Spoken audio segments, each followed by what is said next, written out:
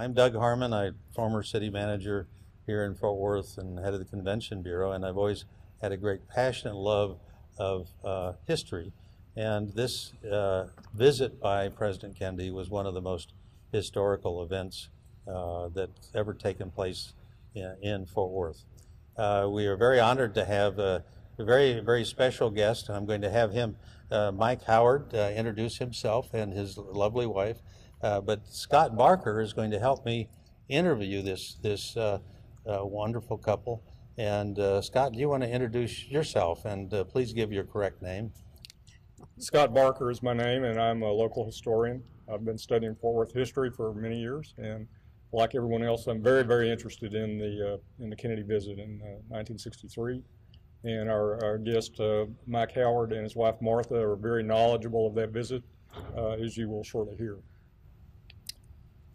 Mike, do you want to introduce yourself, because you have a very distinguished local history? Well, thank you very much. I'm Mike Howard. I was with the United States Secret Service at the time that President Kennedy and Mrs. Kennedy, Vice President Johnson and Mrs. Johnson, and John Conley, who was the governor at the time. And so anyway, I was on duty at the time that they came to Fort Worth. This lady on my right is my wonderful wife of 61 years. I'd be 62 in September.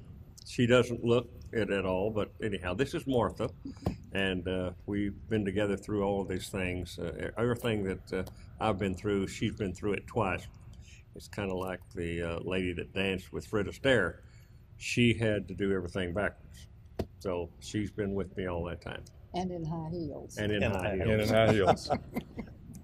So do you want to you want to add to his introduction? I mean, I think that was super. That was pretty good. Well, I think one of the things I think that perhaps we should begin with is just framing the background from the standpoint of how did first, how did you get to Texas, and what was your familiarity with Fort Worth? Well, of course, I've been a Texan all my life. I was born and raised in Texas. I was born in Nocona, Texas, but I got in the Secret Service right after graduating from North Texas University over at Denton, and I was inducted into the Secret Service. And then so because of being familiar with the Fort Worth area and all of North Texas, well, then we worked this area, or I did. I worked this area for the Secret Service out of Dallas. At that time, Dallas only had 4 Secret Service agents assigned to that office. It's hard to imagine today where they've got 136 regulars and several other that are not regular, including the Bush detail. It's there, the Presidential Bush detail. But I've been in this area the better part of my life in North Texas. You didn't mention that you were the police chief here locally. Yes, I was police chief out at Saginaw, Texas, which is about 3 miles outside the city limits of Fort Worth. I was a police officer there, and then became police chief while I was in college over in North Texas. Actually, I was in college at Decatur Baptist College over at Decatur at that time. When I first came back after the Korean War, well, had to go back to work, so I got a job with the police department working the night shift, and while I was going to school in the daytime. But anyway, that's how I was assigned to Fort Worth on the day that President Kennedy was coming to Fort Worth with his entourage. So when did you first join the Secret Service? 1961, I was inducted into the Secret Service. And did your background with horses and all of that prove to be an important asset in the Secret Service? Well, I suppose so. The Secret Service was so different from some of the other agencies like the FBI. The FBI at the time wanted lawyers or CPAs. That's what they wanted in the FBI. The Secret Service, it was more versatile. They needed people in just about every walks of life because of the fact that if you're protecting someone, or even if you're working counterfeiting, you need to be able to work with all kinds of people. If you're protecting the President of the United States, then it'd be nice if you knew something about the things that they do in your own background. In other words, yes, I did. I was raised around horses all my life, and so I knew a little bit about them, and so that came in handy because of the different people that rode horseback. So, and the same way with shooting, I was always an avid shooter with pistols, and so that comes in handy in the Secret Service too, because of protecting the people you did. So I don't know of anything else that I did that was going to come in handy at the time, but there were a lot of things that did come in handy. I mean, after you get to talking to people, I had a way with, and I don't mean this in the wrong way. I had a way with women, and so therefore I could talk with women. And so a lot of the interviews that I had to make while interviewing someone that was a suspect for stealing government checks, forging government checks, or working in a counterfeiting, or someone that had to do with the assassination or plans of an assassination. If you can talk to a woman, then a lot of times if you're nice enough, then you can get some information that you want from them. So I had a kind of a gift of gab, if you will, with women. God gave me that. It wasn't my fault. I've told my wife it's not my fault. Ah, there we go. May I ask a question? Yes, ask. Yes. Mike, at one point during the Kennedy administration, you were assigned to protection of Jacqueline Kennedy and her children. Is that correct? On a temporary basis, only on a temporary basis. I didn't. I wasn't assigned to the Kennedy detail as a member of the Kennedy detail, but you worked temporary times. And while Mr. Kennedy was in the White House, I was assigned there twice on like a 30-day detail at one time. Working with Mrs. Kennedy, she stayed out at Hyannisport, which is their home in the summertime most of the time. And so there were several of us, me including, that we were assigned at Hyannisport. So therefore, we were assigned to Mrs. Kennedy and the two children anytime that they were there. So that's how that came to be. She rode horses. That was one of her things that she did. So did you ride with her from time to time? As a matter of fact, no, I did not. I did not ride horseback with her at all. I was there, and I was on the spot at the time. But as a matter of fact, I can't tell you about that. I mean, I'm sorry. No, that's right. That's right. But it's just one of those things. Yeah, yeah. Well, let's go to the Kennedy visit to Fort Worth. At what time, when roughly did you learn that the Kennedys were coming to Texas? I think we first got the information that the Kennedys were planning to come to Texas was in October. And so that's immediately when we heard that there was a rumor. Anytime you hear a rumor in the Secret Service, you move on it because you never know whether it's going to happen or not, but you want to be there and have it set up when it does happen. And so it was about the third week in October, I believe, when we first got the rumor that he may be coming to Texas. Well, if he's coming to Texas, then what better place would he come to than Dallas, Fort Worth, Austin, San Antonio, Houston? So all of the places like that if we had an office in San Antonio, we notified the office, be ready for it. We don't know what's going to happen, but we'll let you know as soon as we can. It was kind of like for your eyes only type thing. And so it was the same thing with Houston, and it was the same thing for Fort Worth and Dallas. It was interesting how that they did come to Fort Worth because of the fact that they were going to make one stop in Texas at first.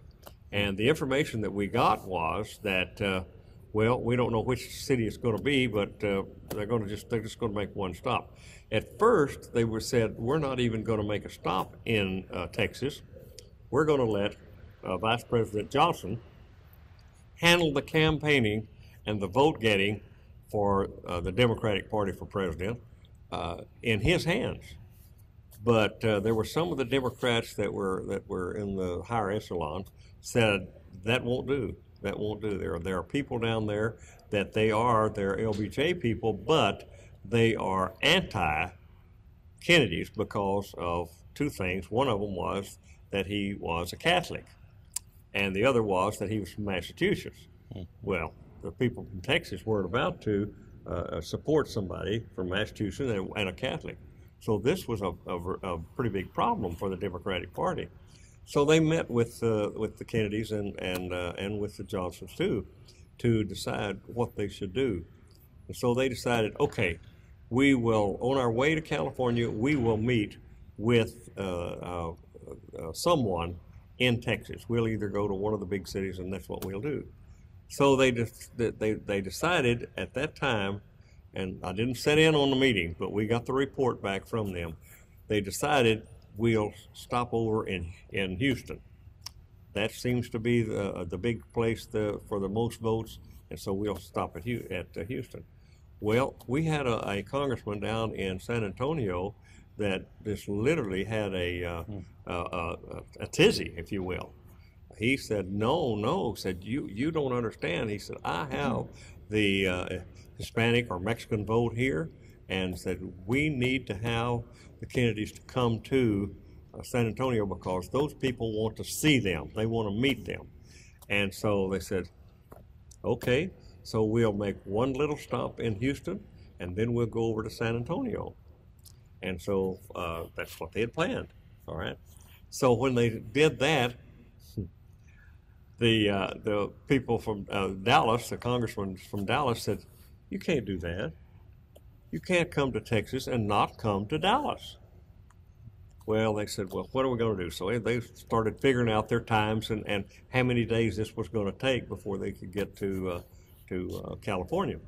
So then all of a sudden, guess what? Jim Wright, who was our congressman here in Fort Worth, he said, let me tell you something, buddies. Well, he just made it right up close. He said, they're not coming to Dallas and not come to Fort Worth. You can forget it. They've got to come to Fort Worth if they're going to Dallas.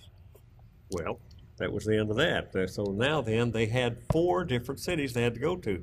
Then all of a sudden, Jay Pickle, who was a congressman that had taken LBJ's place down in Austin, he threw a little fit too. He said, wait a minute, the capital of Texas is Austin, and that's my territory, and they need to go there.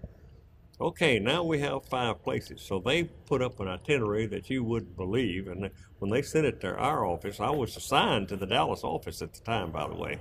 I'd come back from the White House detail, and I was assigned to Dallas. So when they showed me that, I said, how in the world are they going to do this thing? So they decided that they would go to San Antonio, go to Houston. They would do a little a brunch type thing. Then they'd whip over to San Antonio. They'd do a lunch type thing. And then they would whip up to Fort Worth. And they would stay all night there and then have a little breakfast the next morning there, a Democratic breakfast, the 22nd day of November on Friday. And then they would fly over to Dallas, do a lunch there at the hall, the big market hall there, and then we'll whip down to Austin and do the finale there, and then stay all night at Vice President Johnson's ranch down at Stonewall. And so that was the plan. That was the itinerary. And we looked at that and we thought, how are we going to cover this? Because at that time, and it's unbelievable, but we only had 325 plus or minus agents in the Secret Service. How many today by comparison? 4,000? 4,000, yeah. You know, it's in that category. Yeah. And so how are we going to cover that? Because that we're talking about all the 48 states where we had an office. There were 2 states we didn't have an office. Then not only that, but the offices that we had, some of them were 1- and 2-man offices. And so to cover a trips like that, it's impossible because what would you have to do in each of these offices? What would they have to do to prepare for a visit to that city. Exactly. It's a big deal. I mean, it really is. And so that you have to pull in every person that you've got, and you use everybody that you can from the local law enforcement agencies, local government agencies of all kinds, local agencies like Chamber of Commerce, and so it was. You started to work early, and you didn't go to bed late. So anyway, it was that's what we started to do, and we had about 36 people, 36 agents actually assigned to the Presidential Protective Division at that time. It wasn't called that; it was the White House detail, and that's all we had up there, give or take a man. But anyway, that's so they were going to have to cover all that thing. Well, that meant that they had to pull in every agent we could out of the field offices. The Dallas office, they had enough to where they could back them up pretty good. But if they couldn't, we'd ship a couple of our guys from Dallas down there. Then they'd ship them to San Antonio to fill in. And you're talking about getting ready for them. The background is that, first of all, you had to go out there and find out where they're going to stay, set up a complete security station there. You had to have a command post, and you had to, if they're going to stay in a hotel, if they're going to stay on the 6th floor, you had to cover the 8th floor, the 7th floor, and the 5th floor. I mean, you had to cover both floors, plus the floor that they live on. That's just one of the things you had to do. Then you had to cover all the exits, all the fire exits on every building that they were going into. The buildings around the hotel that they might be, you had to cover those things. You had to wipe them out completely as far as being someplace that it might have a sniper. You had to make sure all the windows were closed and have somebody to guard that building. We didn't have that kind of people, so we had to go like to the Fort Worth Police Department.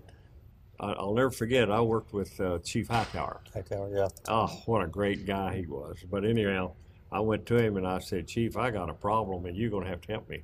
And I told him what it was. He said, yeah, we've got a problem. And so anyway, but Chief Hightower helped me, and he gave me a couple of guys to work with me while we were doing the advance there in Fort Worth. We had 3 agents assigned here.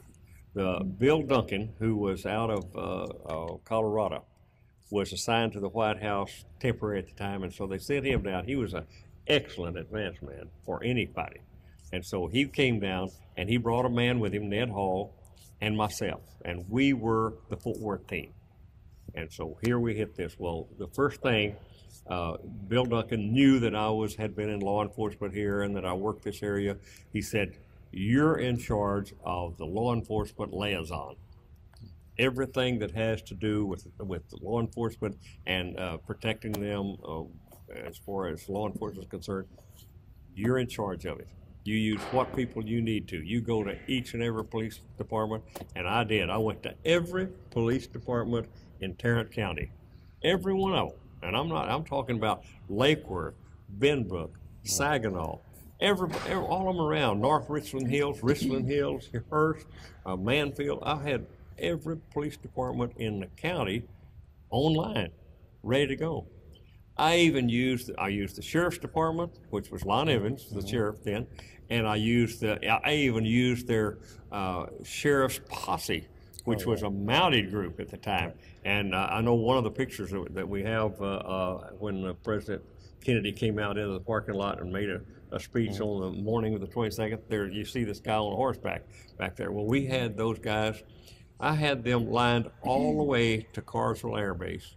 I had one of those guys on horseback somewhere at an overpass or an underpass, one way or the other. So we used everything that we could get. You're not going to believe this, but we even used the Boy Scouts.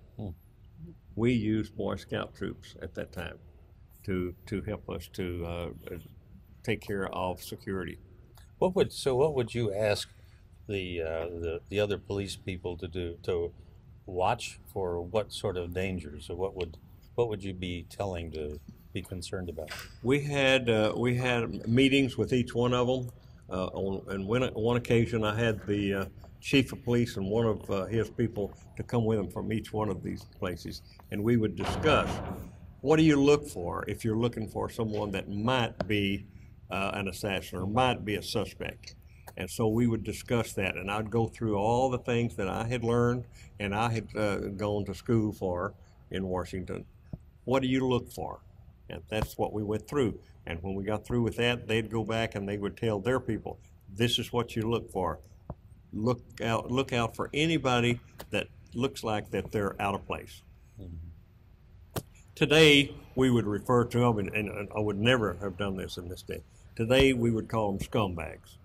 But at that time, they were people that might be or might not be mentally deranged people, people that had had problems mentally before, people that had made a statement against Lyndon Johnson or a statement against President Kennedy.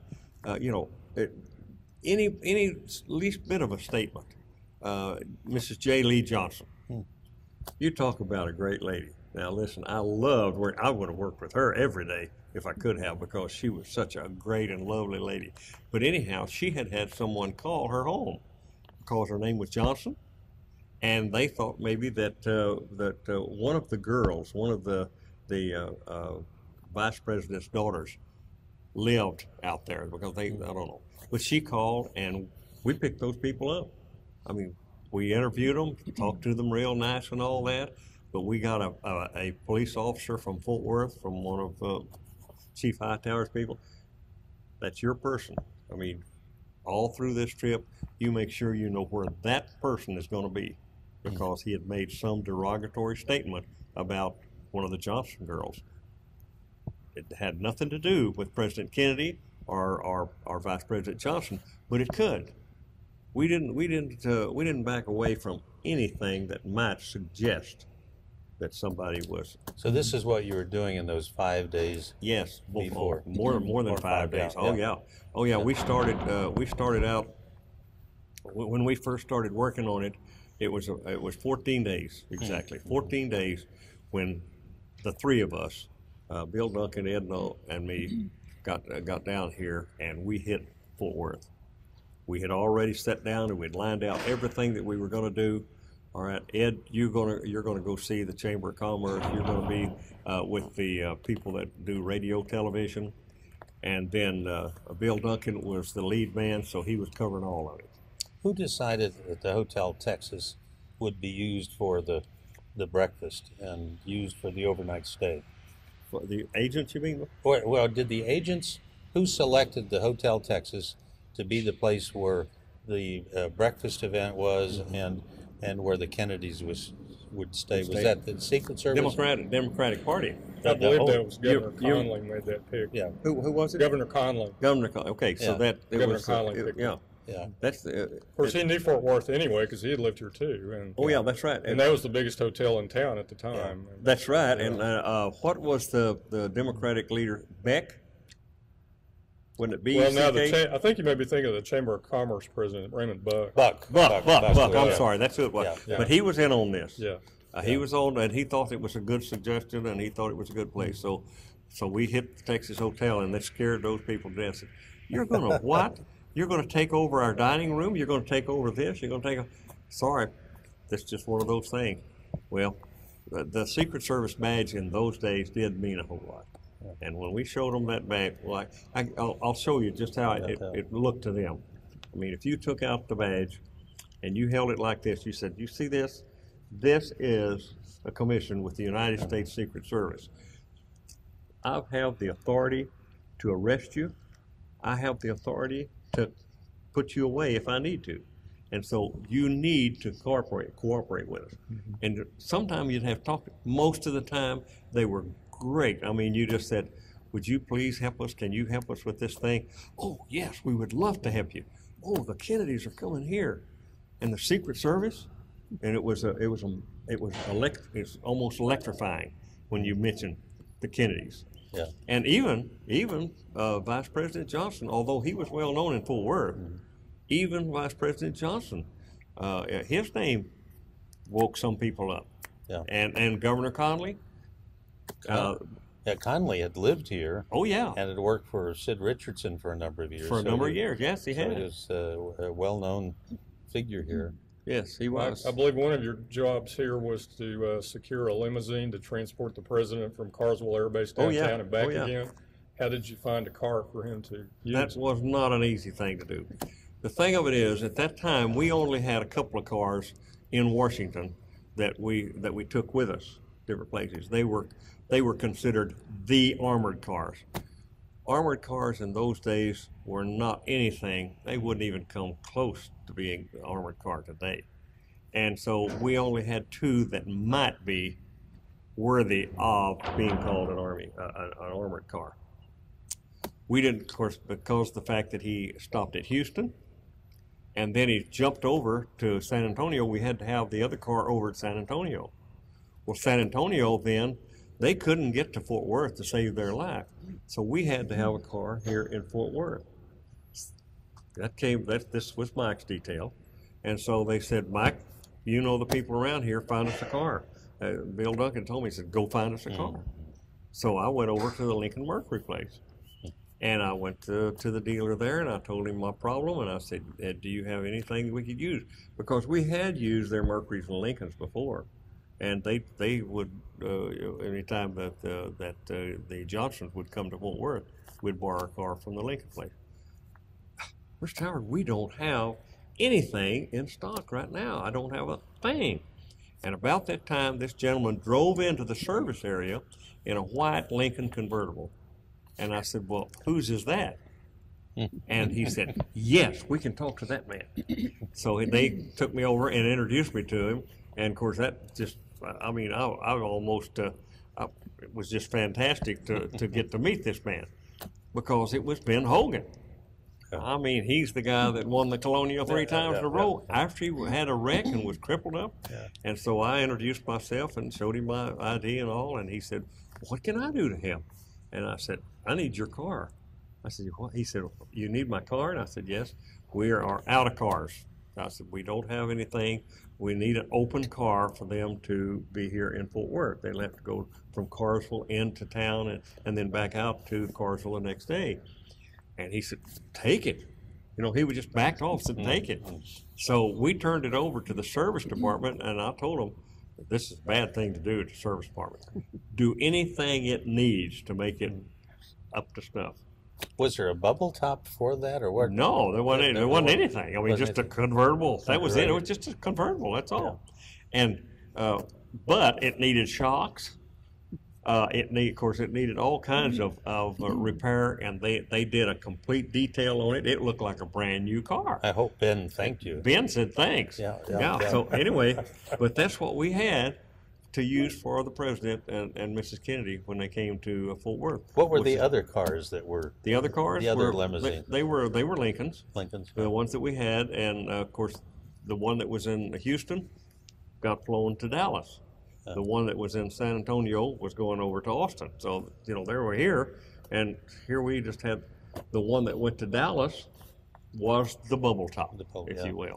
Yeah. So that's how we selected the car for President Kennedy. So were you at Carswell when the Kennedys arrived? Oh, yes. Yeah. Oh, yes, that was my job. I was the liaison man for that. And, of course, I had all the law enforcement. In fact, I kept Lon Evans with me night and day. He was the sheriff, and I knew that he could get a hold of all these police departments and help me to get these things located. And so when we went to Carswell Air Base and checked it out, he went with me. We got together with the provost marshal there, who is the police chief for the airport. So anyway, we were all set. Well, when they landed, you wouldn't believe. Here it was about 11:30 at night and pouring down rain. Well, we had planned on going into town with a convertible. Now we had to put the top up. So we put the top up. We got them in the car and started into town. And it was pretty slow going because it was really, really raining hard. There must have been 10,000 people, and I'm just estimating because I've never seen that many people, out on the street to see Jackie, to see President Kennedy as they drove into town, as we drove them into town. And all the way through Benbrook, through River Oaks, those places out there we can run through, and there are people all over the street. And I wasn't in the car; I was in the lead car, And so, but the man that was in the front seat of the car was Roy Kellerman. And Roy said that the president said to Mrs. Kennedy, said, "Would you believe this? People coming out here like this to see us in the rain and they're soaking wet." And so they rolled the windows down and actually stuck out and were waving at people because we were going by. And so when they did that, well, I was hanging about halfway out of the lead car because how am I going to get to them if something happens? So I'm soaking wet too now. I never did send them my cleaning bill, by the way. But anyway, so we got down to the Texas hotel and started unloading them, and they were just, Mrs. Kennedy's hair was just soaking wet, and I think you have that picture of us getting into the elevator, and her hair is just really matted and wet. I've got that picture for you if you want it. But anyhow, the president's wet. John Connally is wet. The agent in charge was in wet. So we were all soaking wet, but we got them close to the elevator and ready to go up. And my thought was, get them in the suite. Get them in the suite as soon as you possibly can, because it's dark outside, and this kind of mess, it's almost impossible to spot somebody. I mean, you're looking for somebody that might want to do something, and in a rainstorm like that, it was just, I mean, it was a nightmare. Was the lobby packed with people? And the lobby was packed with people. There must have been however many people you could get into the lobby, and they were packed, and they were holding out, "Would you sign this? Would you sign this?" Not only the sign, but if you had on that tie like you have there, the bolo, if they could get it off of him, they would. They wanted souvenirs, and they would buttons off a coat. They'd reach to try to pull a button off, and of course that was your job to push them back. But anyhow, they were signing, or they'd autograph, or they'd put their initials or something, and Mrs. Kennedy was doing it. Had the brightest smile on her face, and as you can see in our pictures that we have, she was just really radiant. I mean, she was outstanding. And President Kennedy had mentioned to one of the fellows after that, boy, wasn't she great? I mean, she really was great. Finally, we get them into the suite. And well, talk about the room selection, because that's the 850. Actually, was not the biggest room in the hotel. So how was that selection made? In 850? We didn't like the room that we should have had would have been the presidential suite, right? Yeah, the Will Rogers suite. The Will Rogers. That was they called it the presidential suite, but it was the Will Rogers. But it was facing the wrong direction. It on the outside there was too much view from another building, and so we can't use this.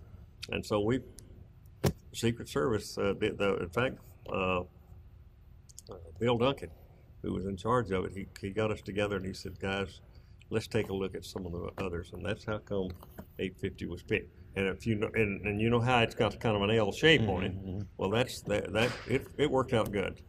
And but it wasn't nearly as nice as the other suite. Oh yeah. Oh, it wasn't. Well, so were the other rooms on 800, were they then unoccupied, or what kind of security was on that floor? What we usually do, and what we did there, the rooms above 850, we had people out of there, or we had the Secret Service detail was in them. The same way on the 8th floor, we had the president's aides and the people that worked with him, and his number 2 people on the Secret Service detail were there. And then on the same thing, underneath 850 on the 7th floor, we had somebody from the staff or from the Secret Service down there. Or it could be from WACA. We had people there from WACA that were that's WACA is White House Communications Association. And anyway, we had people from them, so we would put them in those. That's how you covered it. That's the only way you could cover them.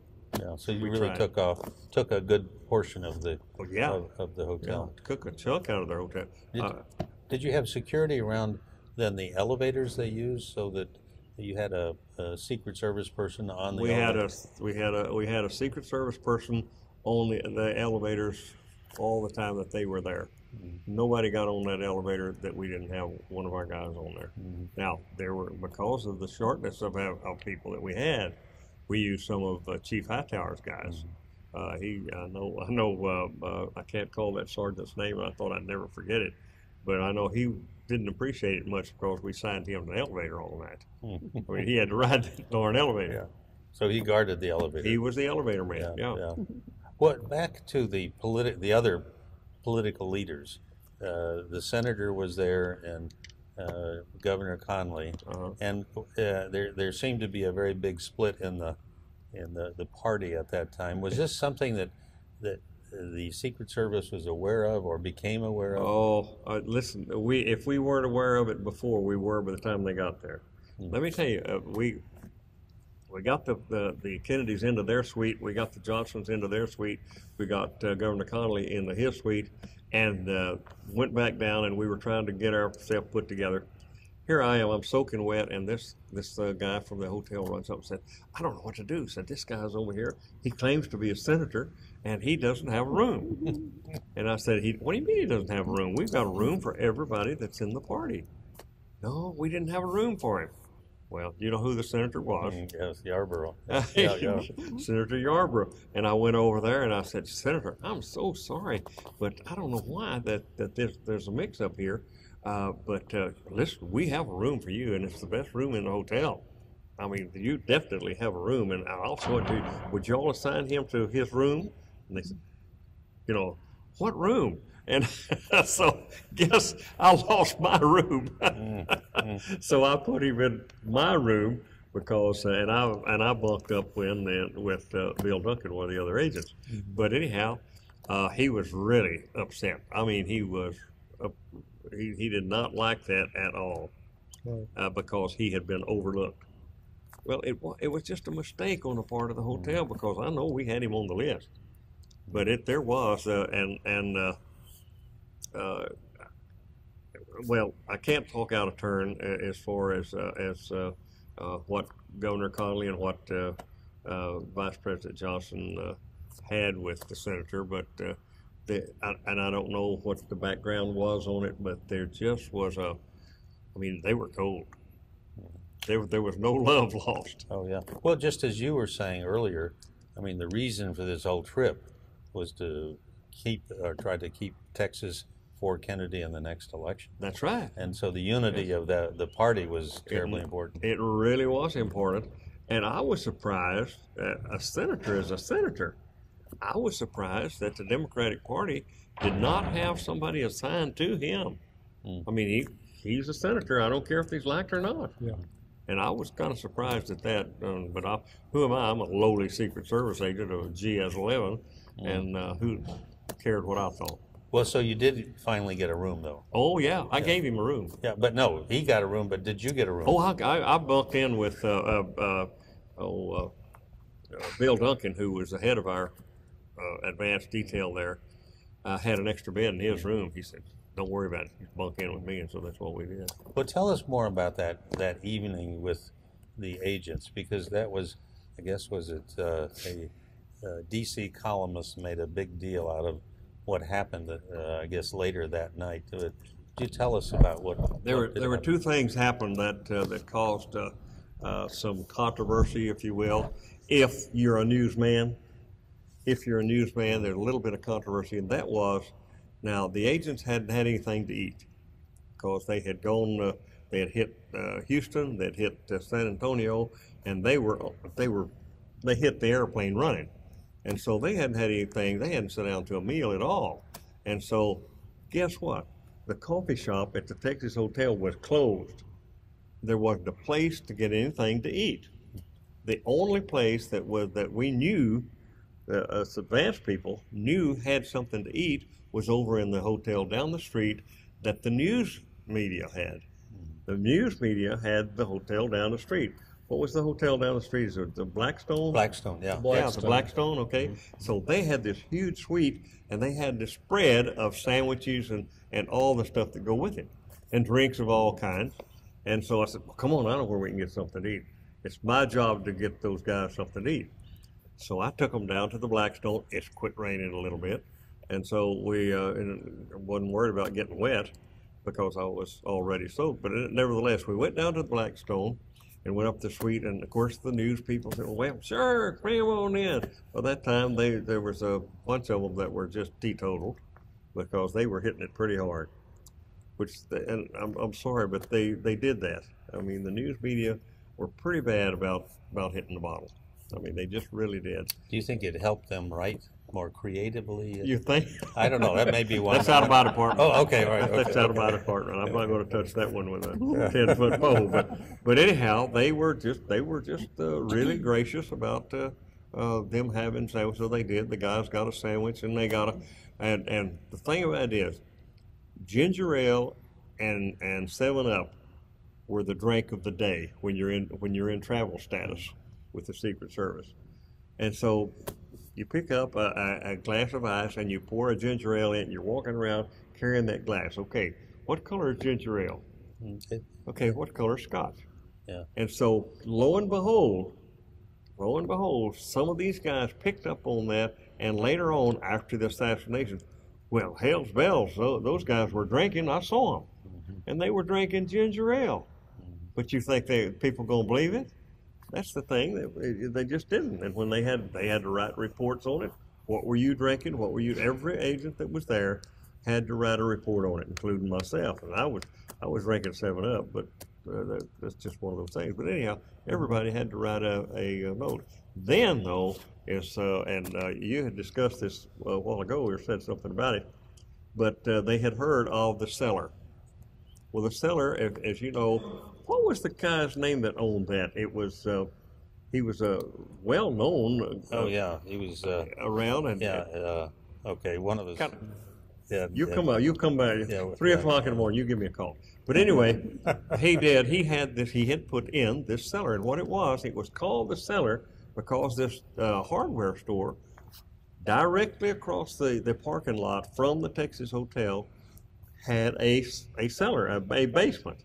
And so he called it the cellar, and he painted the whole wall was black. I mean, the side of the building was black with great big white letters, cellar, and had an arrow pointing to the stairs, and the stairs went in from downstairs. Well, one of the guys heard about it and said, "Hey, could you tell us where this cellar is?"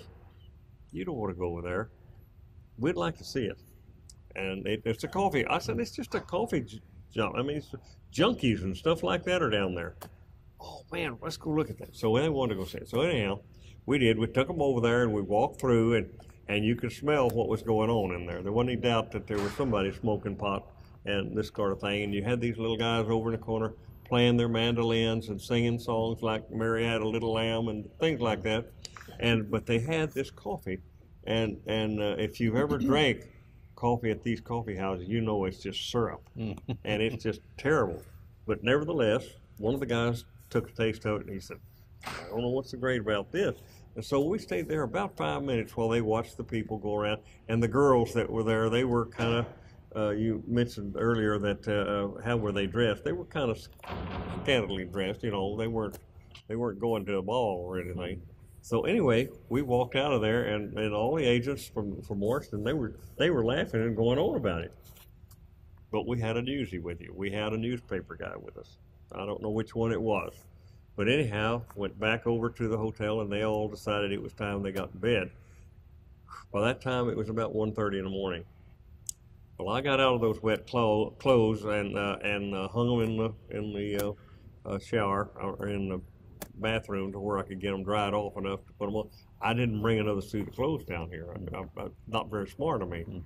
But anyhow, about 4:30 in the morning, I got back in those clothes, and so we were on duty trying to get the breakfast all set up, and we went down, and of course the hotel people were working like crazy, getting the room all set and getting the podium all set, and so by that time we had guards on all the fire escapes.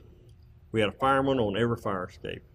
We had a policeman on every door going to the fire escape, a policeman of some kind, law enforcement. We had constables, we had deputy constables, we had everything in the world, from as far out as Hurst, Texas. We had police officers in there. So anyhow, my job was to check and make sure they were there. By the time I made that whole run, it took me a good hour and a half just to make that run. By that time, it was about 6 o'clock, and people had already begun to arrive. The breakfast was supposed to be at 8, and people were outside the doors of the banquet hall looking in to see. What was the weather like at that point in time? It was still drizzling rain. It was still drizzling rain. And so anyway, by that time, by the way, I had 3 VIPs that I had to get into the banquet room and get them seated in their seats close to where the president was going to be speaking from. But anyhow, then when by the time the doors opened, the people rushed in and they headed for these seats, and these the people of Fort Worth, Tarrant County, or wherever they came from, they were dressed the best they had. They were Sunday go to meet clothes. I'm telling you, they had their fur coats on, they had their fur wraps on, and jewelry was sparkling all over. And so anyhow, we had every chair was full, and then we had standing room only on the outside. We had to clear the area behind the chairs and put them outside. Were the people allowed then into the mezzanine or to the ballroom before then Kennedy spoke outside then? He gave his first speech outside before going into the ballroom. So, and you were with him then when they went outside, yes, right? Yeah. Yes, and there were people out there, but the people that were in the banquet room were not going to give up their seat. Yeah. So they didn't follow us out. Yeah. So anyhow, we went outside, and by that time it was just clearing off. Mm-hmm. It was just. And what did he? It was on a trailer bed, or yeah, it was. Actually, I can't tell you exactly what it was, but I think that it was a short trailer. Mm-hmm. But I didn't set it up, so I'm not sure what it was. But anyhow, I know when he stepped up on there with the other people, John Connally and Vice President Johnson and Senator, what's his name again? Oh, Yarborough. See, I forget that every once in a while. Senator Yarborough. I forget names too. Well, no, I forgot it because he's not supposed to be there. Yeah, but anyway, yeah. he was there. But they were all up on this trailer, and so the president started to make his little talk. He didn't talk long, but he said some things that people like to hear because I could hear them cheering behind me. But of course, I was standing almost directly in front of where he was speaking, and I was looking out at the crowd. You know, we don't look at the people that's speaking, we look at the people that's out in the crowd. And so I was scanning the crowd by this time and looking for a bad guy. And because it was something that was not on the program, then, I was a little bit concerned. Mm-hmm. And I was concerned from this standpoint. Right across the street from the hotel, there is an office building, and it was a law offices. And the day before, I had been over there to check it out, and because we saw windows open up there, and we saw what looked like somebody looking out the window. Well, I went over with a policeman, and we went up the back stairs. We didn't go up in the elevator. We went up the back stairs, got up there, and here's these 3 young boys, teenagers, and one of them had a rifle with a scope on it, and he was looking through there, looking at all those people. Oh my goodness! Yeah. Well, his father was an attorney and kept his deer hunting rifles in a case there, and the case was open. And so we apprehended them and took them. They said, "We weren't doing anything. We were just looking." And I said, "Do you realize what could have happened? If we had one of our anti-snipers over there, you could be dead now." Mm-hmm. But I said, fortunately for you, we saw you ahead of time, and so we got a hold of his father, and we closed that thing down. We closed that building down. We closed those windows down, and I thought, how many more attorneys have their deer rifles in their office? Yeah, because that's how scary it was. So were all the windows supposed to be closed? Yes. Then? So that was by Absolutely. the Secret Service order. Absolutely. Yeah. We ordered it.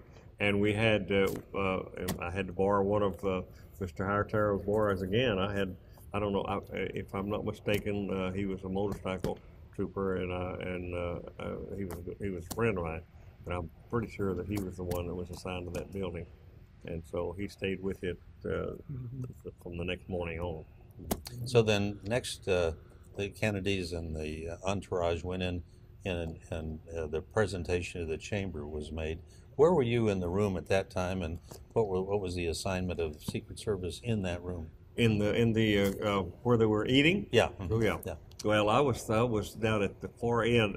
We had this great big speaker stand, if you will, that went nearly the full length across there because it had all these dignitaries. Yeah. Mr. Buck, for instance, Yeah. was on it, and then all these other dignitaries were there. And so I was down at the far end where the steps went up, and so it was my job to make sure that nobody went up those steps, and also to make sure that I could see all out in the crowd. You don't know how what it can do to you to think, I'm standing here and I've got to see this guy if he's out there. And listen, that does something to you.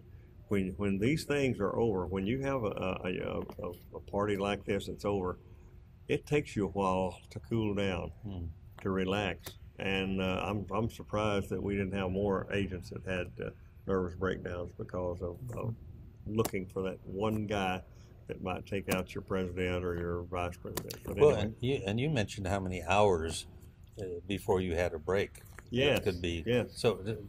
So how many hours might that have been before you had a break from duty? That's right. I had about 2 hours sleep in the last 3 days. Yeah.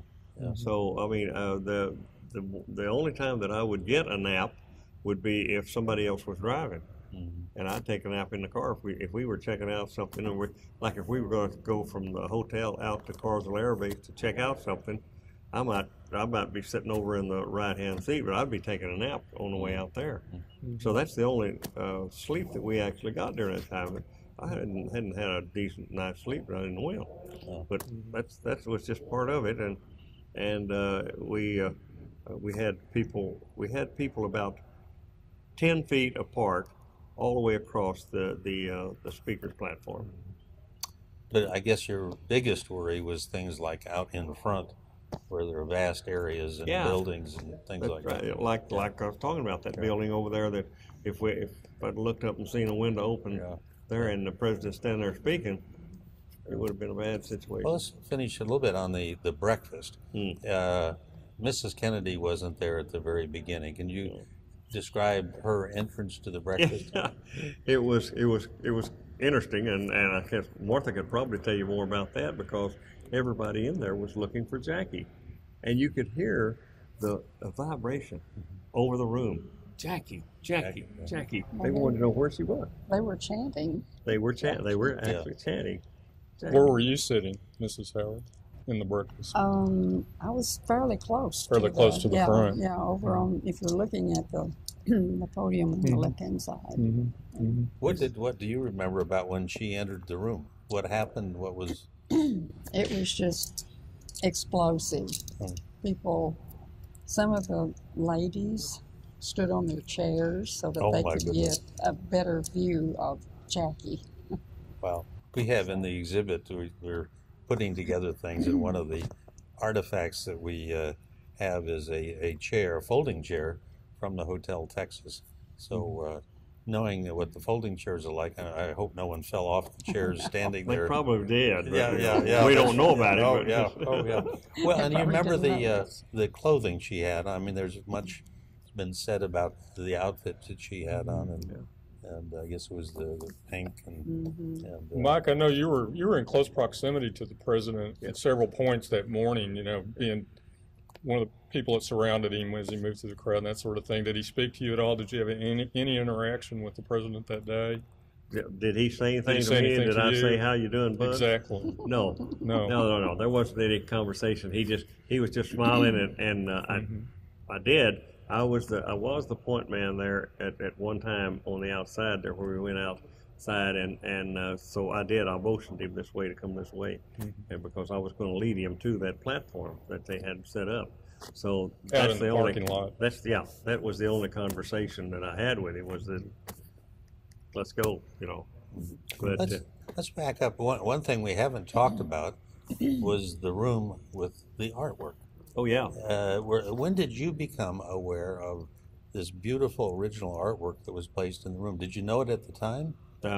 well, I knew it was coming because, well, once again, Mrs. J. Lee Johnson, I was working with her, and she was doing a lot of decorating in there. In fact, I mean, it's the first time I ever saw her was that I walked into the suite, and she was standing up on one of the couches, up like this, in her sock feet, you know, and I thought, who is this woman? You know, and that's how I met Mrs. J. Lee Johnson.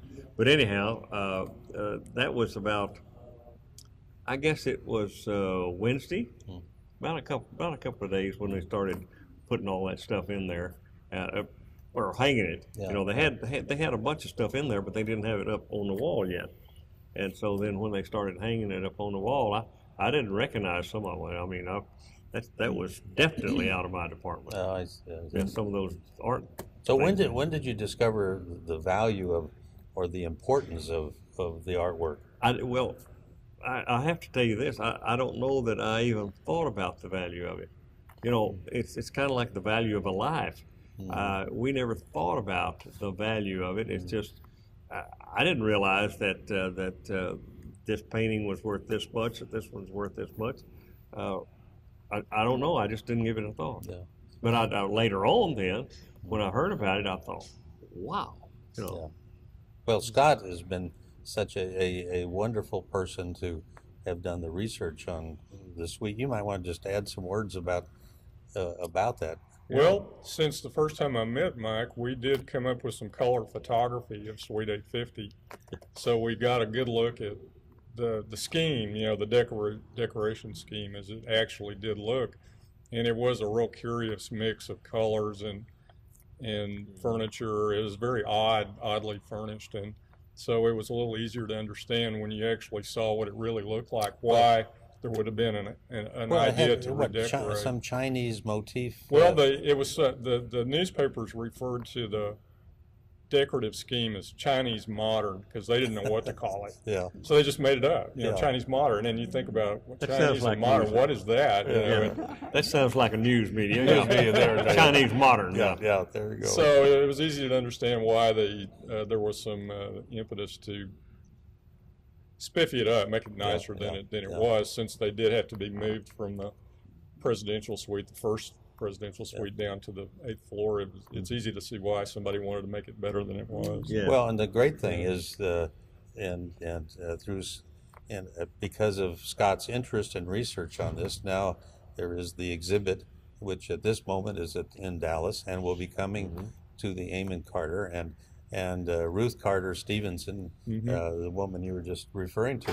You know, there was artwork from there, and then she, you know, was part of the ones to literally hang the artwork in that room. So really it's a wonderfully, you know, important and very, you know, human story. Mrs. Stevenson was Mrs. J. Lee Johnson back in those days when Mike first met her.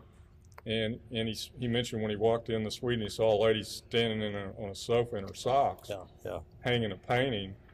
And there was a reason why she was in her socks, because the housekeeper made everybody going into Suite 850 take their shoes off.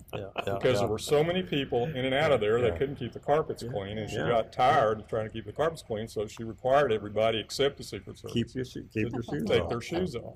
And I tried not to go in because of that. I just stand in the door because I didn't want this little lady to beat me over the head with this broom she had. Well, then, after the speech was completed to the Chamber of Commerce, then I guess the Kennedys went back to the room, and then you took them to Carswell. Why don't you tell a little bit about what happened next? Well, the one thing, as Martha said, when she came into the room, the people just, it was bedlam, and then of course, being in Texas, you're going to have some people that whistle. Yeah. And we had guys out there that were, and I say guys, they were just people just like you and I, but they were whistling, and the women were screaming and giggling and going on about, oh, look what she's wearing, look what she's wearing, and of course I was getting a little bit nervous because I was down to the steps, you know, and I thought, they're going to rush us. I know they are because of the way they were acting. And of course, if you remember, and you have a copy of the president's speech about what he said, no one cares what Jackie wears, and he said something to Lyndon Johnson about it. Well, no one cares what Lyndon and I wear. Yeah, that's right. That's it. That's what it right. was. Yeah. He said, and he turned to Lyndon and said that, and it was, of course, that turned everybody on too. And of course, you could tell the Secret Service agents because none of us had a smile on our face. We had. You didn't laugh at the jokes. I never laughed at the joke. No, that wasn't my job. Yeah. Wow. Well, so then they went back to the room, and then you took them in the Hogan. Ben Hogan's car. Ben Hogan's car. Got them loaded. We got them downstairs and got them loaded and I discussed what route we were going to take. Now, with the 3 routes to go out there, and so we hadn't decided which one. This was for security reasons because there were people that knew that he came into Carswell and he'd probably go out to Carswell. So we had not given anybody the information, and so we had to give the lead people on their motorcycles which route we're going to take, and of course the other people, so that they would know if anything happens, this is where you go. I mean, you might have to go around another corner or something like that. So we had to discuss that with them, and that's what I was doing then while they were upstairs in the suite getting ready to go. And so we decided which route we were going to take. And after we got them loaded, I was the last person to get in a car. And I had the car was rolling, and I had the back door open, and I jumped in the lead car. And so we went on out to Carswell. But on the way out there, as I told you, I had these people on horseback, these deputy sheriffs, out there along the road, and they were standing underneath the overpass and on top of the overpass in order to see that there's nobody could get around there that could get under it or over it or whatever. But we got out to one place, and I want to say River Oaks, and you'll have to forgive me here because my memory is a little bit fuzzy as to just exactly where this took place. But we started around a corner, and there were hundreds of people, thousands of people out there on the road and going out towards Carswell Air Base. And all of a sudden we turned this corner, and the people were all the way out in the street, in the highway there. It was Highway 77. Is it 77 or 377? 377. 377. Yeah, anyhow, yeah. That's where we were. And anyhow, there was a policeman out there holding back people, and the president wanted to stop the car. Well, I'm up in the front corner. What? He wanted to stop the car because he had seen a group of school children out there, and there were 2 nuns there. It was a Catholic school that was there, and he wanted to make sure that he recognized them. And he actually got out of the car, walked over and shook hands with them. And of course, here came all the children, and the next thing he knew, he was shining more order. But he got back in the car and then went on down the road. That's the only time that he got out of the car, or even tried to get them to stop. So then to Carswell and onto. Yeah. So then once he was well, you mentioned about you stayed at the airport or the Carswell until he landed then in Dallas? No. We had two airplanes out there. We had Air Force Two, which was Lyndon Johnson's, the vice president's plane, and we had Air Force One. Well, they were fairly about 100 yards apart. But we got the vice president on and got him in the air, said, get out of here, and they took off. And while the president was walking the line, you had people outside the fence there, and it's called walking the line. And so we walked the line with him while he shook hands. Mrs. Kennedy and everybody else got on the plane. And then he came back and got on the plane, and when we got the message that Air Force Two has landed at Love Field, then Air Force One took off. They were in position to go, but we had to give them the word that they were down, and so the men took off. And we had to wait then until they were halfway, a point of no return, before we could leave leave Carswell Air Base and go back. Our job then was to go back to the Texas Hotel and do a complete sweep of the suite. And so we had to go in there and make sure that there was nothing of national security or nothing that would be embarrassing to the Kennedys and the Johnsons too, as far as that goes, but we sent other people up there.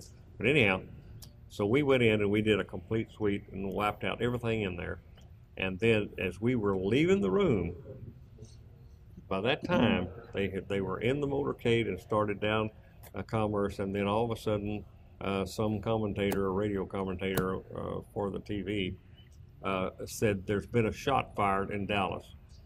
We didn't stop. I mean, ordinarily, if you heard that, you'd turn to the TV. But the day the president was supposed to arrive, it was, of course, it wasn't raining during that day. It didn't start raining till right about dark. But during the day, we were going around getting things done, you know, and one of the policemen came up to me and said, Mr. Howard said, I think you better come over here and take a look at this. There's something wrong with this. I said, I don't know for sure, but I think you need to take a look at it.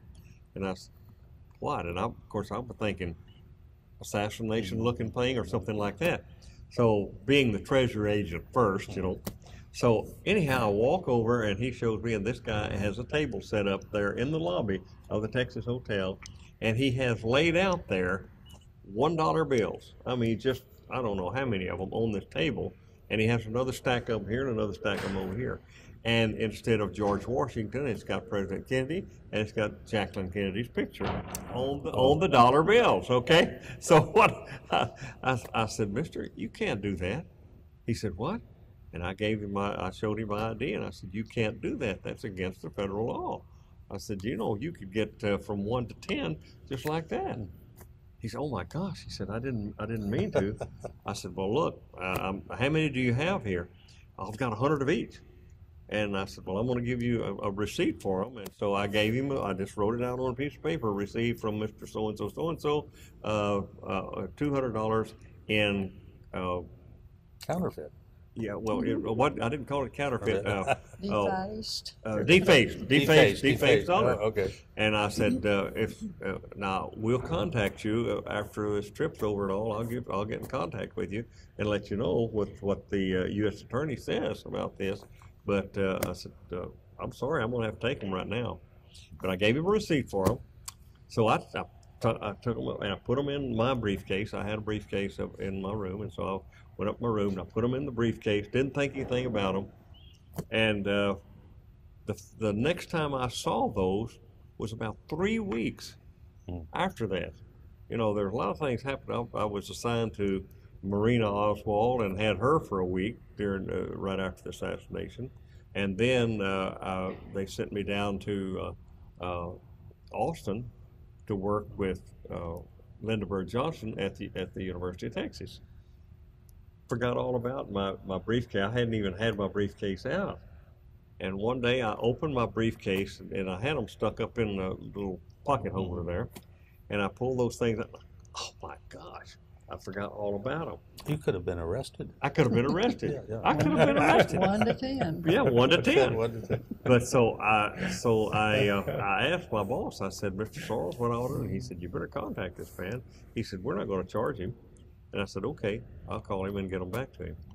So I did. I called him, and he said, almost before I could even tell him what the U.S. Attorney had said, before I could even tell him that, he said, don't worry about it. You can have them. You can have them. I don't want any part of them. I don't want any part of them. Because the president has been assassinated. He thought this could really be bad. Yeah. So anyway, I turned them into the office, and there. I guess they're in the archives with the Secret Service someplace. Oh my God. But dollar bills with Jackie and President Kennedy's picture on them. They'd be worth a fortune today, wouldn't they? Oh my goodness. Well, let's finish. So you then heard the announcement that shots had been fired. Yes. So then, where did you go then? What happened next? We got on the elevator, went downstairs. Well, the sheriff was standing down there in the lobby, and I said, I need your car, and I need it in a hurry. He said, sure, where are we going? And I said, well, you don't have to go. He said, yeah, I'll drive. So he scooted me in. And so he had just gotten a brand new Ford Police Interceptor. And he said, this is the fastest car in the state of Texas. And he said, where are we going? And I said, well, there's been a shot fired in Dallas and we need to get there. So he had a speedometer on there that had down to 150. Well, we took off down the turnpike between Fort Worth and Dallas. And when we got to the first, the opening there, where you go through the booth on the Fort Worth side, I saw this man standing in the booth, but I was sitting down in the seat just as far as I could get because we were running between 130 and 135 miles an hour in that car. I had a deputy sheriff and an agent in the back seat. I had myself and another agent in the front seat, and boy, I mean, we were blasting that road. Were you nervous? No, I wasn't nervous at all. I mean, just because I was eating up the seat covers doesn't mean a thing, you know. But anyhow, we went through that, and this is a true story. In those days, they had a wire that set up about this far, far enough to hit a bumper on any vehicle, where you went through there, and it clicked. So it marked it. It was counting what it did. About 2 weeks later, after everything was over, I came through there, and I had to present my badge in order to get a ticket, so I didn't have to pay to go through there. But he said, "Hey, were you in that car that came through that so fast?" And I said, "Yeah, I'm sorry about that." And he said, "I got something for you." And he came out and he brought this wire with a piece of asphalt on the bottom. We had jerked that thing completely out of the ground because we'd been driving so fast it hit that thing and jerked. Well, anyhow, we got to the hospital. We, of course, on the police radio, we found that they'd gone to Parkland Hospital. We got there, and of course, there was bedlam over there. There were policemen standing out there with guns in their hands, pointed at the crowd, you know, and they were fanning the crowd. Hey, we're agents, but we're okay now. So anyhow, so we went in, and some of the guys that had been in the follow-up car were in the hall right outside the OR, and so we talked to them for a minute, and we found out about John Connolly. He's doing okay, but he's in pretty bad condition. And I said, "Well, how about the vice president?" "Well, he's okay." He said, "He's bruised up pretty good." "Why is he bruised up?" What happened was Rufus Youngblood was the agent that was with him at the time. And so when that first shot hit, Rufus was in the right front seat, and he jumped over the back seat, vaulted over, is what President Johnson said later, and grabbed him and threw him down in the floor, pushed him down the floor, and got on top of him. He did exactly what he was trained to do. So anyhow, that's what had happened there. But anyway, I went over to see how he was. I just walked down the hall because Bill Duncan, this agent with me, he was taking notes. He was taking notes because that was our job over at Fort Worth, and he was taking all kinds of notes. But anyhow, about that time, I saw this priest come in, and I saw also this hearse drove up out at the back and backed up in there. So I knew that there'd been some kind of decision made, but I wasn't in the operating room at the time, so I didn't know. So anyhow, what they had done was that they had pronounced him dead, and the priest had done the last rites. Mrs. Kennedy was in there, but I couldn't see her from where I was. But anyway, they put the president into a casket that they had brought over from the funeral home, and they put him in a bag first. They didn't have a rubber bag, so they put him in a mattress cover. And they flipped him in the mattress cover and put him into the casket, and we rolled him out there. And so we loaded him into the back of the hearse, and Mrs. Kennedy insisted on riding in the back of the hearse. So she and Clint Hill climbed in the back. So meanwhile, I don't know which one of the agents in charge told me, but I think it was Forrest Sorrells. But anyhow, he said, "You stay here with the president," because I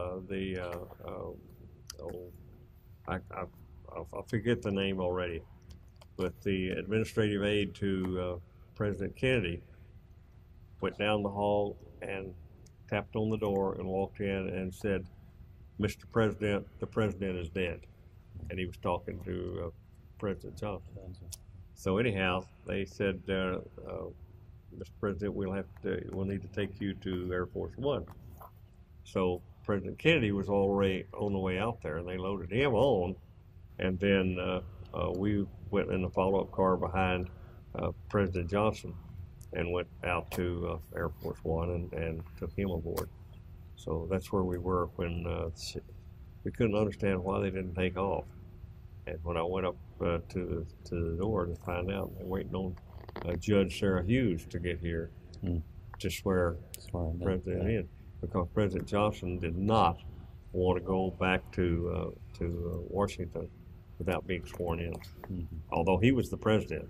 Yeah. I mean, the minute that President Kennedy quit breathing, he became president, but he wanted to be sworn in right there. Yeah, I think that photograph or photographs of the swearing in on Air Force One, just so I don't know, so dramatic and so so sad and yet so important. Yeah, he asked.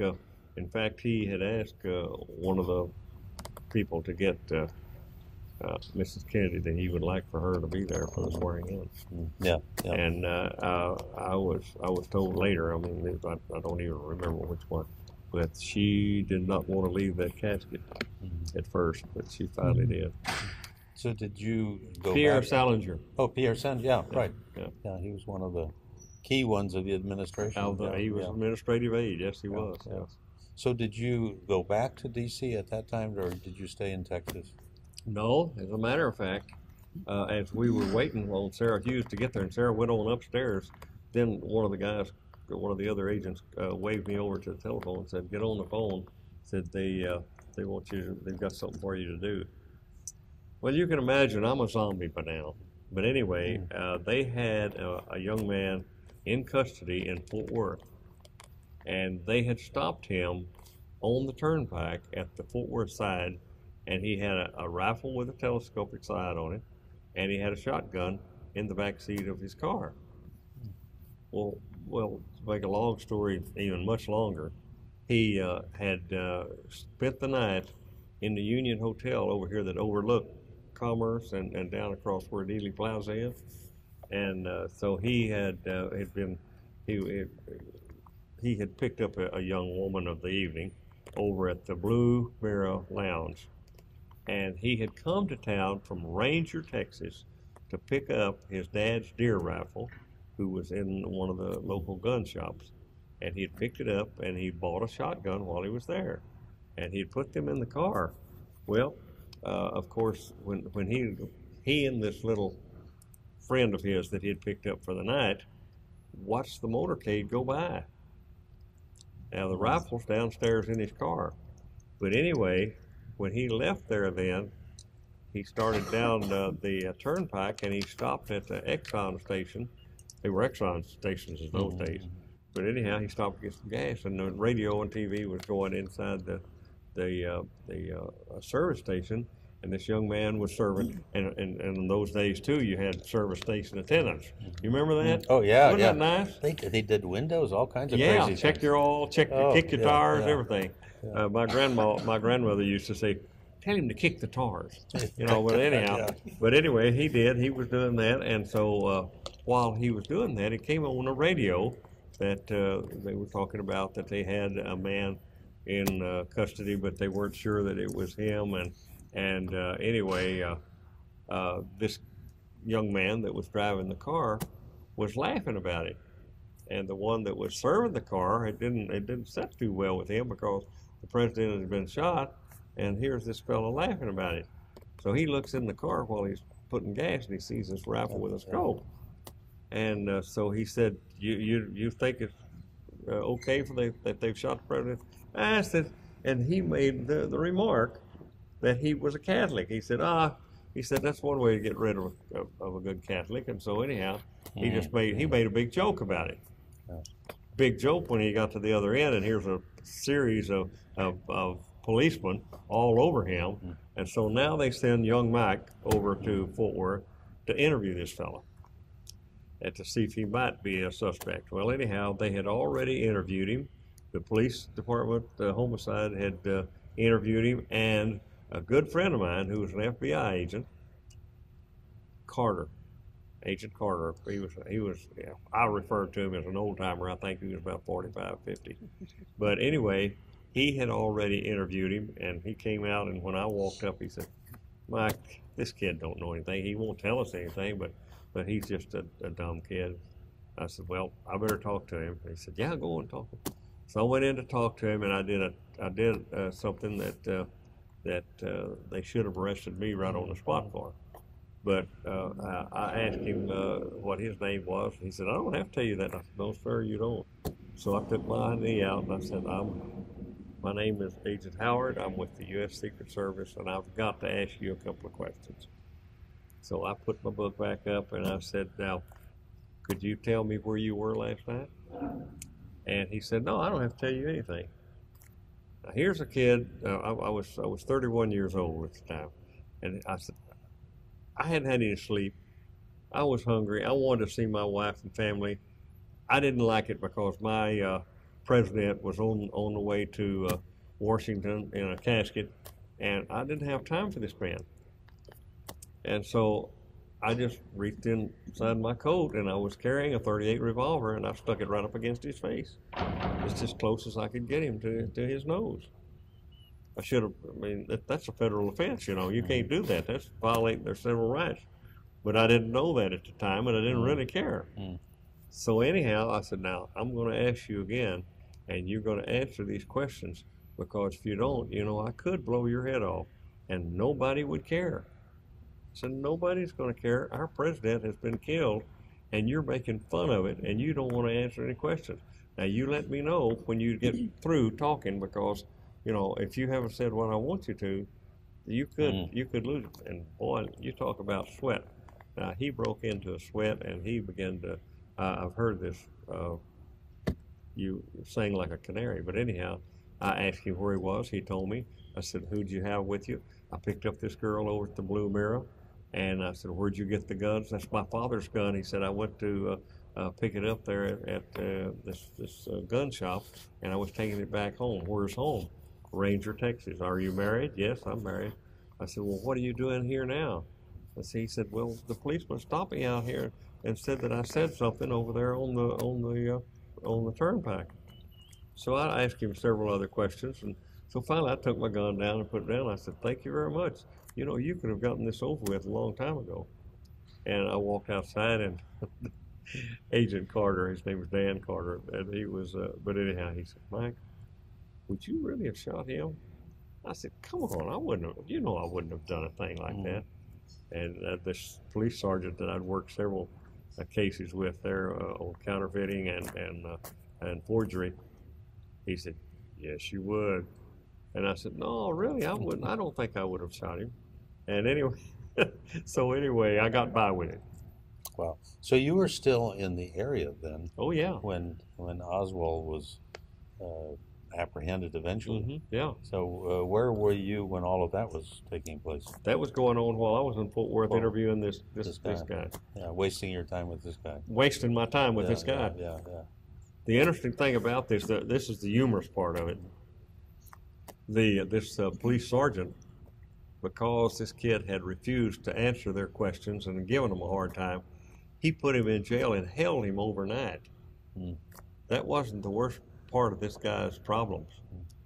He called his family out in Ranger and told his wife that we have your husband here in jail. He spent the night with a prostitute over in Dallas, but he'll be home tomorrow. Oh boy, yeah. Now, what can you imagine? The sergeant told me this later. I said, you didn't really do that. He said, yes, I did.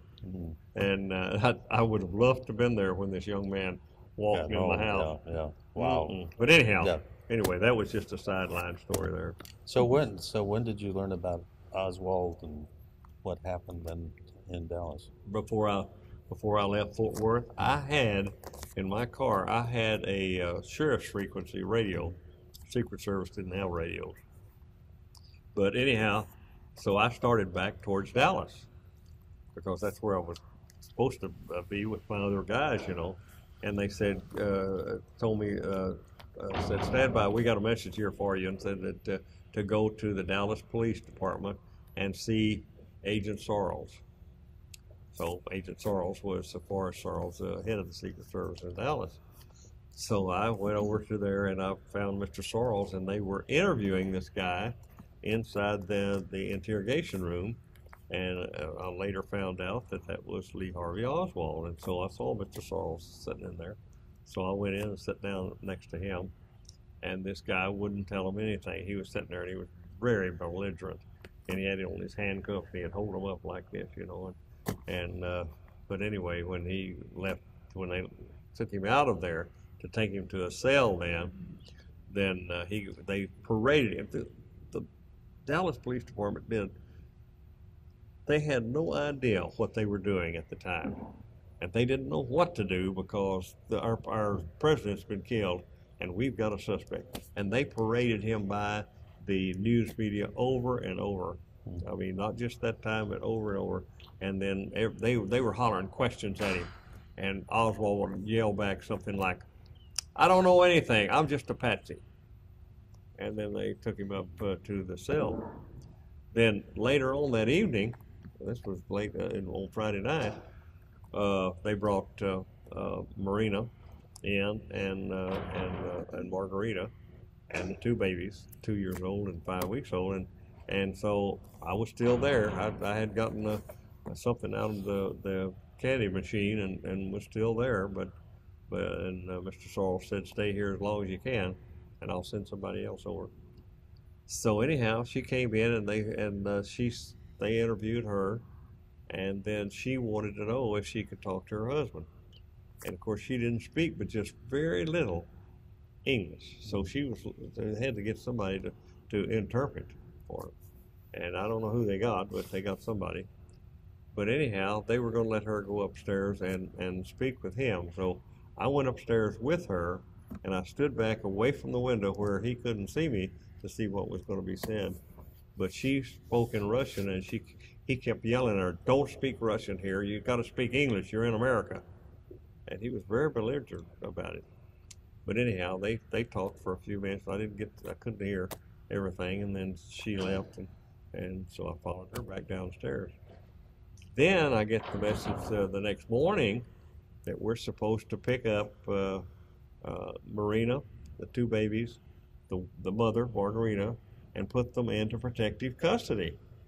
Well, and Mr. Sorrells again was the man that told me, but he said, "Call Inspector Kelly in Washington. He'll tell you what to do." And so I did, and he said that the president did not want these people hurt. It wasn't their fault what her husband did. Said, "I don't want them hurt. Put them in protective custody." This President Johnson was. That's President Johnson giving the order to Inspector Kelly. Yeah. And so, once again, I was beginning to think that I was Superman because I was doing all these things, and I still hadn't gotten any sleep. Yeah. So anyhow, I met a friend coming in the police department. Meanwhile, she had gone. The Oswald had gone. So I met this friend coming into the police department who had just arrived from Washington. He had been to a Secret Service school in Washington, and his name was Charles Kunkel, and he was an agent. And so I said, "Hey, Charlie, you're going with me." He said, "Where are we going?" And I told him. He said, "Well, what in the world are we doing that for?" I said, "Because we got orders to do it." So we went out and we found these people, and the news media had them in a room at the Executive Inn, which is right outside the entrance of Love Field. And they had them hid out there, or they thought they did. And so we sat on that place overnight on Saturday night and made sure we saw the two reporters, one would go and then another to go, and we could only suppose that they were going to the coffee shop because they'd come back with bags of stuff like food. So anyhow, so we let them bed down for the night, and so did Charlie and I. So we both got a little bit of sleep because we would take turns, you know. But when daylight came, one of these guys came out, and then in a minute the other one did, and they both went over towards the coffee shop. While they were gone, we went over and picked up the two ladies, Marguerite, Marina, June Lee, and Rachel. That's the babies. And we took them in our car and we left. And we'd already made arrangements for a place to keep them, and we started out there to deliver them. And we stopped by the way to get them something to eat. And then as we started out again, then once again over the sheriff's radio they said, "Hey, Oswald's been shot. And that's when Ruby had shot him down in the basement. And so now then, Marina heard this, and so did Marguerite, and they wanted to go to the hospital. So I turned to Charlie and I said, "What do you think?" And he said, "Well, we better just take them." And we did. We took them to the hospital and went the same doors that we went through when we had President Kennedy there. And it was that was really kind of shaky. Yeah. But we did. We let them. We let her go in and see the body, and she asked me, in broken Russian and English, why that Oswald had a bruise right here on his side. Well, as it turned out, that was where this policeman had hit him with a pistol. He'd taken the pistol away from him and hit him upside the head with it. So, and she just said, "Oh, never shed a tear." She didn't show any emotion of any kind. And so we had them there then for the next 4.5 days, anyhow, that we had them in protection. Am I correct? You took them to a motel and the end of the Six Flags.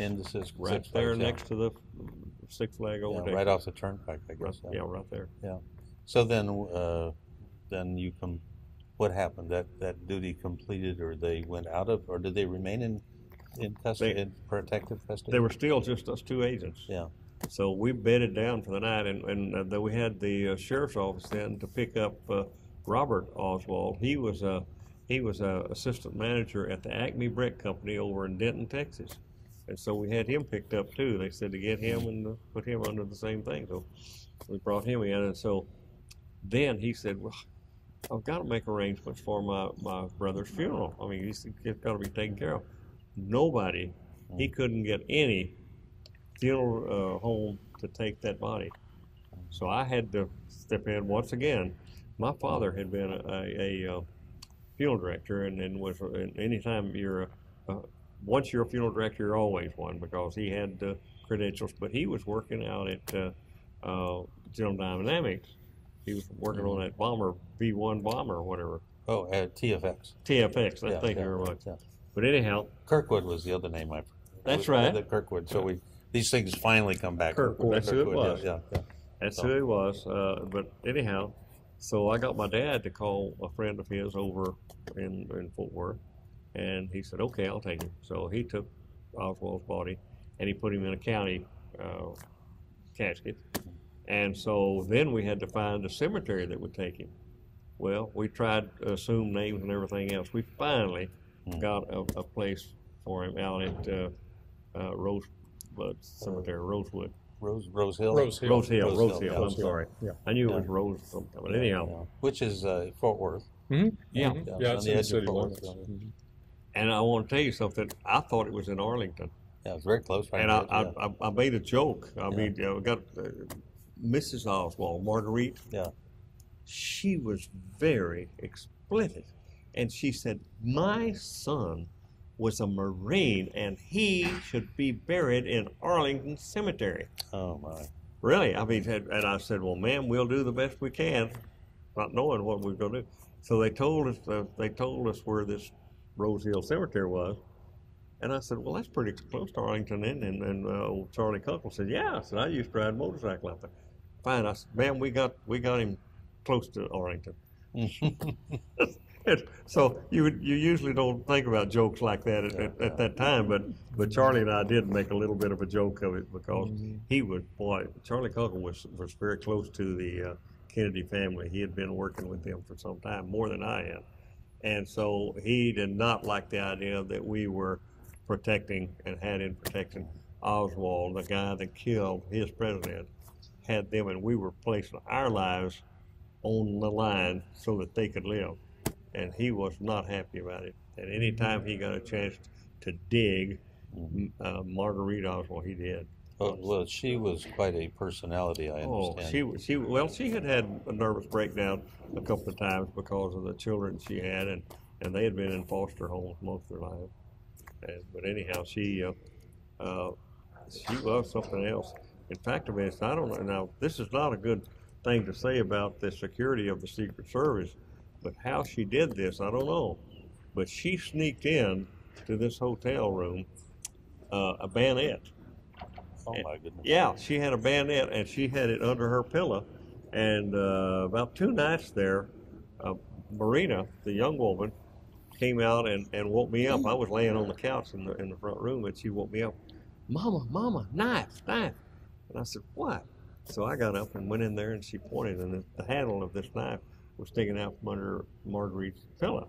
So I reached in there, and I very gingerly took it out. And said, okay, go back to bed. So she did. And so when Marguerite found out that her knife was missing, woo, did she throw a tizzy fit. Mm-hmm. She just threw a fit. She threatened to run off, and Agent Kunkel said, go ahead. You want to run off, go ahead. Mm. But anyhow, she was really loony. Well, I can't tell you how much we appreciate what you both have contributed, or all three of you really, to kind of our appreciation or understanding of the events. I don't know, is there anything we've missed that comes to mind about the events that you might want to add? Can you think of anything? Well, I think the people that watch the program would be real interested to know that Mike stayed in the Secret Service after the assassination for several more years and was assigned to President Johnson both while he was in office and after he left office. So Mike had quite a range of experiences with those two presidents. It's interesting that I was in the hospital room there with when the priest came in and pronounced the President Kennedy dead, and then I was in the room with President Johnson when he died. I was up. In fact, I gave him resuscitation, CPR, trying to bring him back in, but we couldn't save him. But I told the rest of the guys jokingly, I said, look, don't tell any of the other presidents about me, because, I mean, if I'm in the room with two presidents who died, they might not want me around. But anyhow, I did. I went with Linda Johnson through University of Texas. Mm-hmm. They sent me down there with her, which was that was quite an event. That was interesting. But pretty good for a kid from Nocona, I would say. From Nocona, Texas. Oh yeah, well, Nocona just down from Spanish Fort. Spanish Fort, where the Justin Boot Company came from. And Edith Justin had her company up there, and she had the prettiest purple Cadillac that you ever saw. She'd come out to this little airstrip and pick us up to take her to the boot company to have our boots measured so that we could get some new boots, and then she'd take us back. The way that we would contact her, we couldn't contact her by telephone because it was up in this airplane. But we'd tell her when we get there, we'll buzz the place. We had a pilot named Barney Hewlett, and he's still alive. He and I are good buddies. But anyhow, he and I would fly up there, and he'd take that plane down, and he would take it right down over the top of that. And Ben, I'm telling you, it bound to shake everything in there. But I said, well, Miss Enid, did you get our message? Oh, yeah, we got your message. Oh, my goodness. Well, let me ask you one other question. And this, you have been witness to history. You've been part of history. You've also read all of the ways people have interpreted history. I guess, is there any kind of shorthand kind of thought you would want to leave people with about, as you look at all these conspiracy theories and everything that have been out there, what do you make of all of that, or what in your own mind do you settle on as being, the final, truth or whatever of the Kennedy assassination? Well, it's very, very easy to want this to be a conspiracy.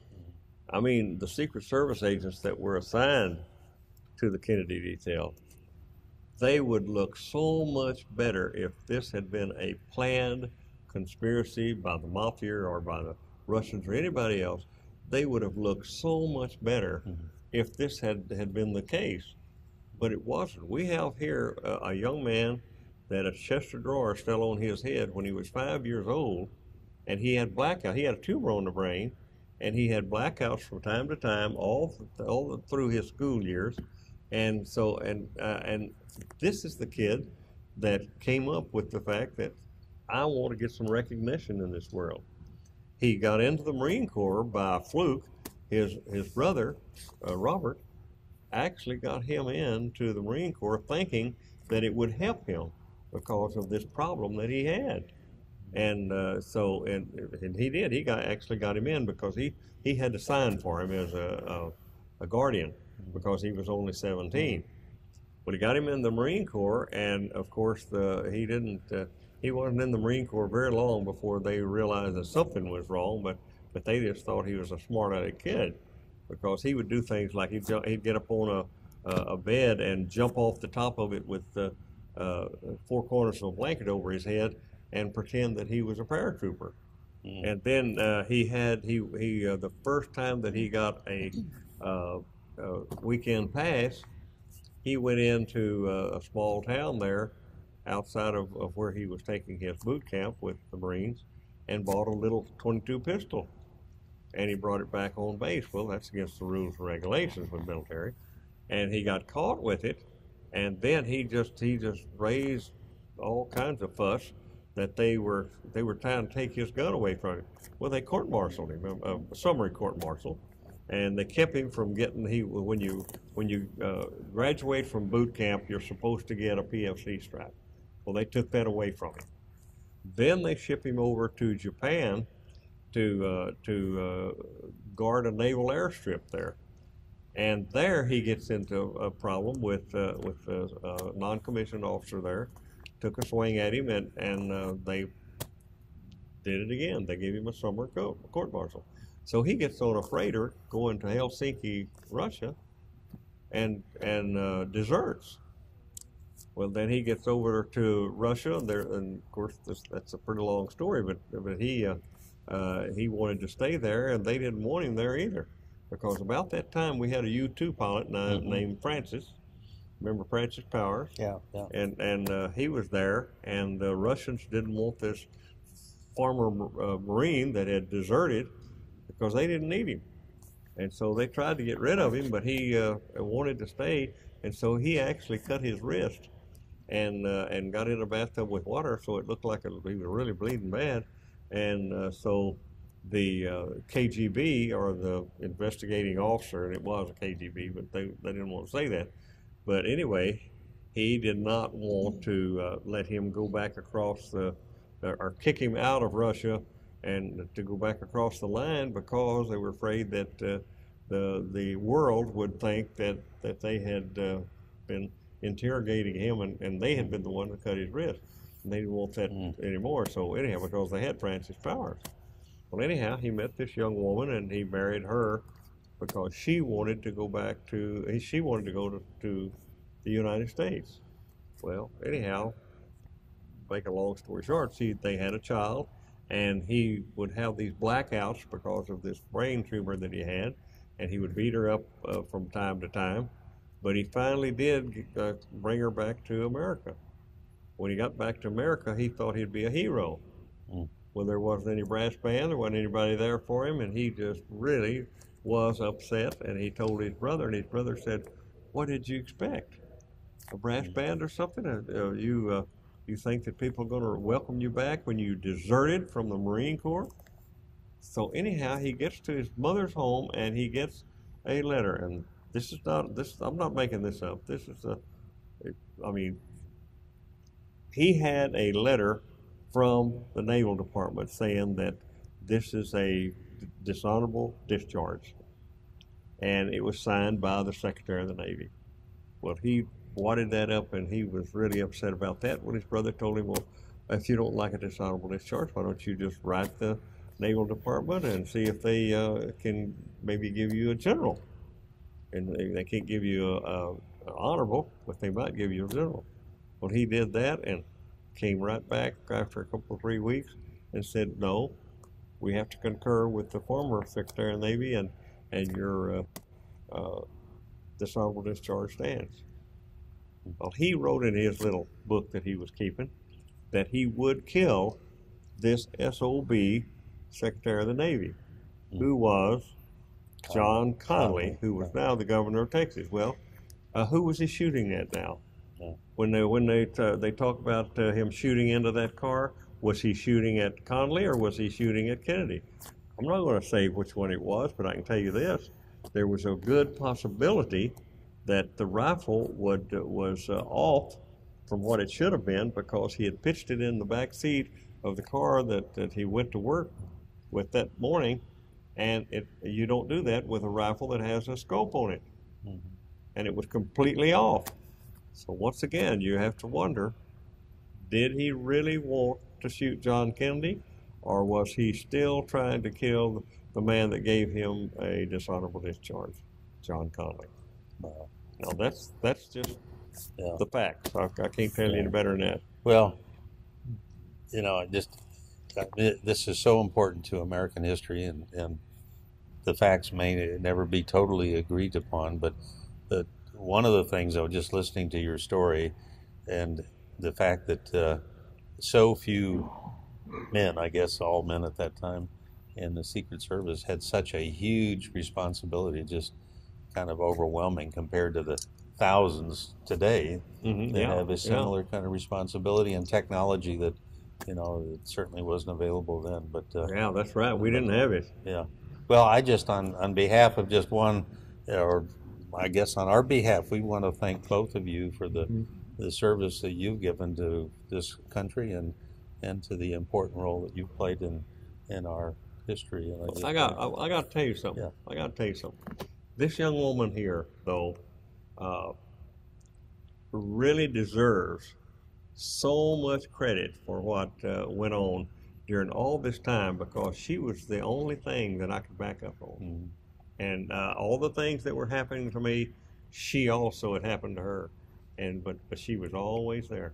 So, how many years now you've been married? 61 and a half, nearly 62 in September. Yeah. Yeah. So, well, she stuck with me. Well, you are both marvelous people, and we're so proud to have this opportunity to talk to you. Well, thank you. Thank you for even having us. Well, thank you. It's been great. Thanks for coming, Mike.